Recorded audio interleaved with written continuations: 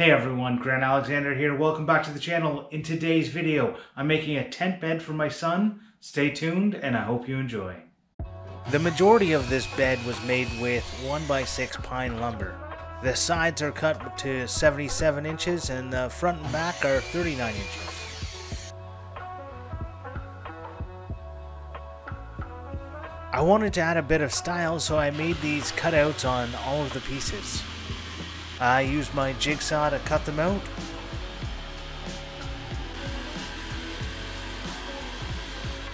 And then used a small drum sander to clean up the corners.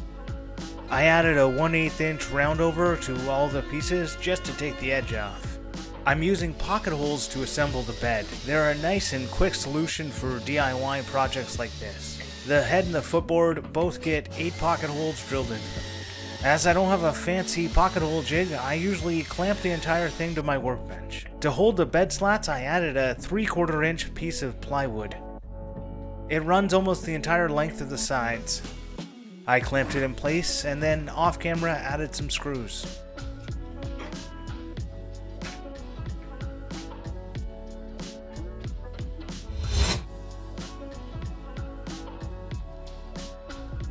The bed slats were made from random boards of hardwood I had in the shop. They're all different types of wood and I wasn't sure of what the species were, so this is a perfect project to use them up. All of the boards were rough and required dressing. I first started by face jointing the boards to get a flat reference surface. I then edge jointed the boards.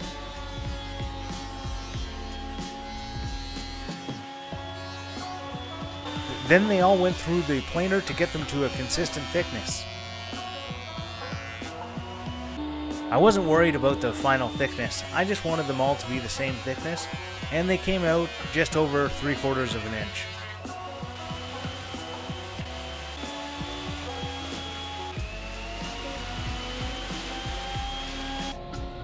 Next up, I cut them to their final width.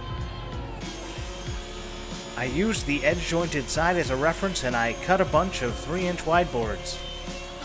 To get the bed slats to the correct dimensions, I used the headboard as a guide to mark the length and then cut them using my miter saw. All of the bed slats got a 1/8 inch round over as well. I'm going to be screwing the bed slats in place, so I set up a simple jig on my drill press to countersink some holes. Assembling the bed frame was pretty simple. I added glue and screwed everything together.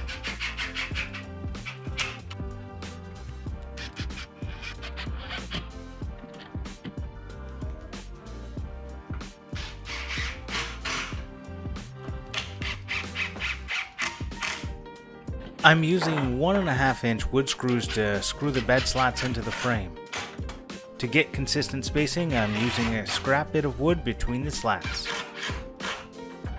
And of course, the entire frame got a 1/8 inch round over as well.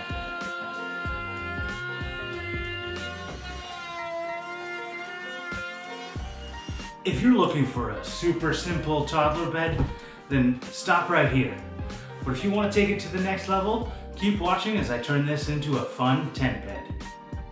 To get the angles right, I temporarily assembled the tent poles using clamps. I wanted the cross pieces to be about 58 inches in the air. I was then able to mark where I needed to cut out. Because the marking was on the outside, I grabbed some scrap pine lumber and transferred the mark 3/4 of an inch inwards. I used my bandsaw to cut this out.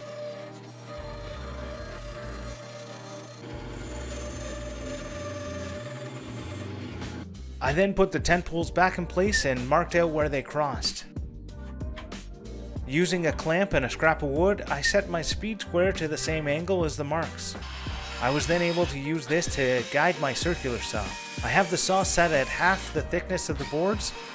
Once the outside edges were cut, I came back with my circular saw and made a bunch of cuts in between. I was then able to break off that wood, which is really satisfying, and clean up the recess with a chisel. A little glue and some clamps and the tent poles have been made. Off camera, I rounded over the edges with my router. The crosspiece is made from some 2-inch square pine, I used the planer to clean up the faces. And again, the edges got a 1/8 inch roundover. I assembled the bed temporarily in my garage to see if it needed any cross supports. Spoiler alert, it did. It doesn't fit up the stairs fully assembled, so I'm only using screws to put this together. I used some clamps to hold the cross piece in place as I screwed it in. So I want to add some supports to this to stop it from racking. And I'm trying to figure out the best way of measuring the angle so that this sits flush. I've got out a little protractor here, and I have lined up so that I can see that I cut a 15 degree. This should make it flush. So I'm going to cut this side and then I'll cut the bottom, and hopefully it'll come out real nice. To cut at 15 degrees, I needed to add a scrap of plywood to act as a fence. If you're not comfortable with this, find a different way to make this cut. Once the top was clamped in place, I was able to mark the bottom.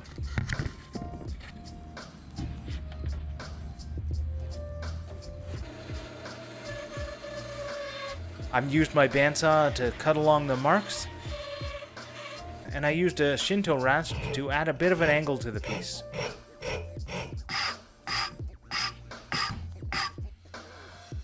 I pre-drilled and screwed the pieces in place.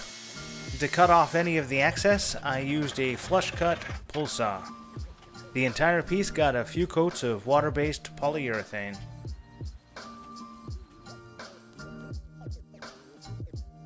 I'm using a queen-size bed sheet for the tent fabric. It was a bit too wide, so I had to cut about 12 inches off. I marked 2 lines with a chalk marker, one at 10.5 inches and one at 11.5 inches. The first is where I need to cut, and the second is where I will line up the hem. These special scissors are called pinking shears.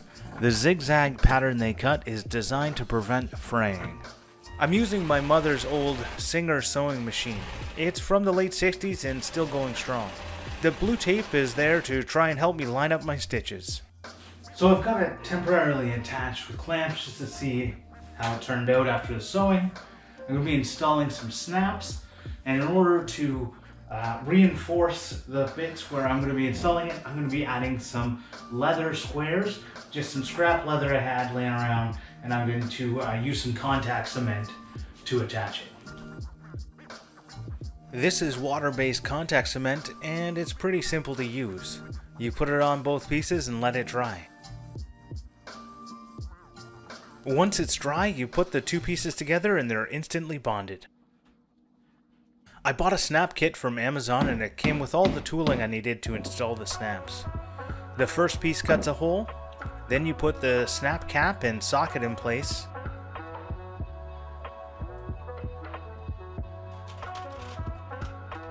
You use the second and third pieces to set the snap. You just gently hammer it in place until it's nice and tight.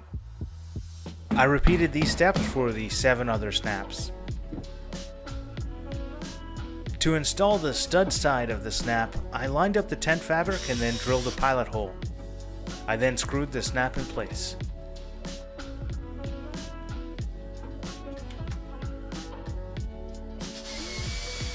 I'll leave an Amazon affiliate link in the description to the snap kit I used.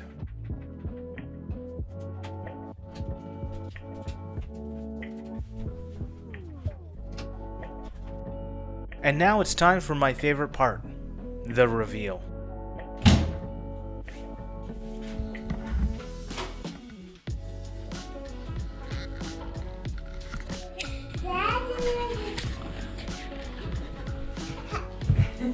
What do you think?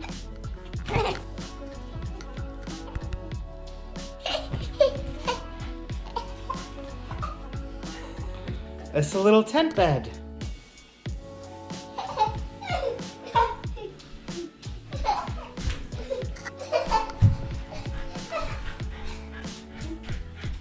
Hey, what do you think of your new bed? And watch, we can open it up, this way you can get in from this. Hey?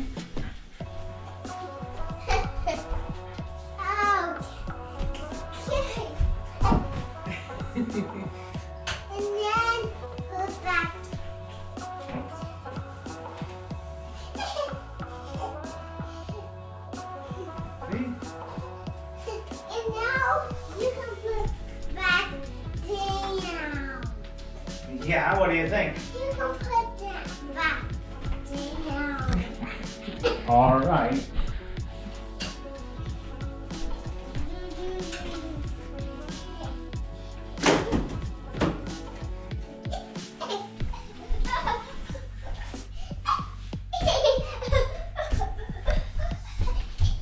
What do you think, buddy?